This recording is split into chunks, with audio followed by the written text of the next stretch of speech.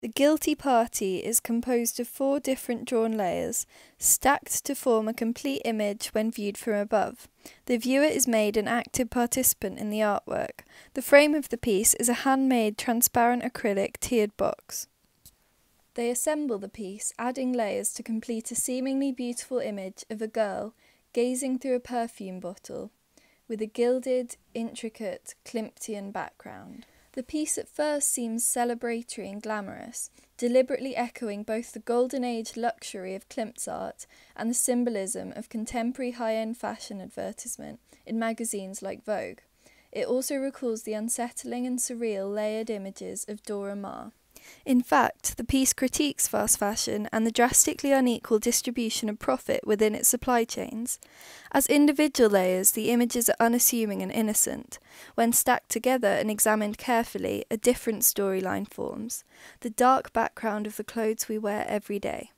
The viewer/assembler of this glittering piece thus becomes a guilty accomplice to, or witness of, the environmental injustices of fast fashion. As consumers of fast fashion in the modern world, we are often beyond the event horizon of the clothes we buy, and fashion events that celebrate them, blocking out thoughts of the environmental and ethical issues of the clothing that make us conscious contributors to such degradation.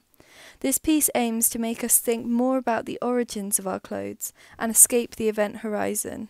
The subject's eye is warped by the perfume bottle. She averts her gaze from her clothes' origins.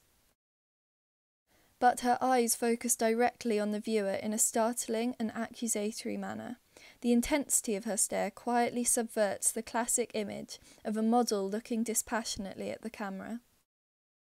The colours of the subject's clothes are opulent golds and yellows, continuing the colour scheme of the background panel.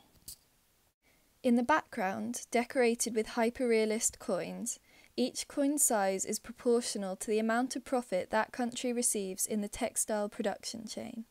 The title of the piece, The Guilty Party, is a play on the 2 different spellings of guilt, one meaning culpability, the other meaning to be decorated in gold. In recent years, I have found myself both increasingly excited by fashion and clothing and increasingly involved in environmental campaigning and activism in the UK. This piece aims to address the complexities and ambiguities of fast fashion for a privileged modern consumer, and I hope that from interacting with it and my sketchbook pages on eco-visionaries and fast fashion, people think more about the origins of their clothing, the impacts of their purchases, and what they might do to combat the injustices of the fashion industry.